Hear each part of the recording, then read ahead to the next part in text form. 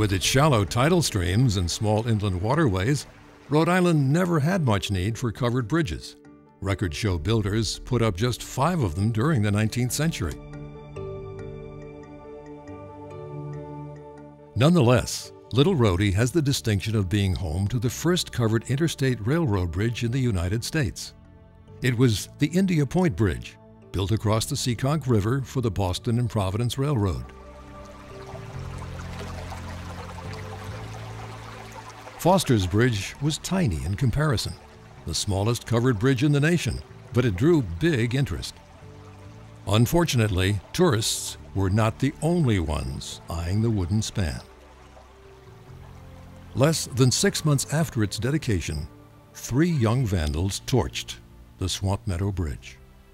Teenagers had a party, and they collected $1 apiece from the kids to buy the gas to burn the covered bridge. Years of planning and nearly 4,000 hours of volunteer labor exploded into flames with the flick of a lighter on a trail of gasoline. I can remember Charles Borders. He was like the chairman of the building committee that built the bridge. All I could see was the flames was still there, and it was smoldering. I walked down the bank, and then Charles was sitting on the bank, and he had his hand over his face, and he was crying like a baby. The whole day was tears. When I found out they'd burned it, you know, it was like losing someone.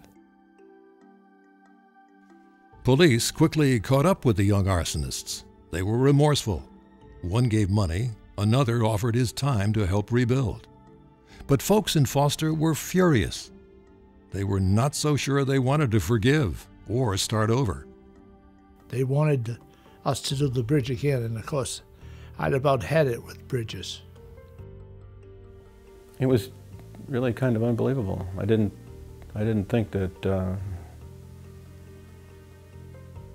So I thought, that's that. Well, that was interesting. Bridge is gone. That was. Guess the Public Works Department can demolish what's left and build a conventional bridge there. But thousands of people who came to see the smoking wreckage or learned of the arson from news reports had a different idea. Donations of money, materials, and time poured in from around the country. Volunteers, invigorated by that generosity, raised their hammers again. Just a year after the fire, a worker drove the last wooden peg into a new covered crossing. Today, Swamp Meadow Bridge remains standing, proud and sturdy over Hemlock Brook. The people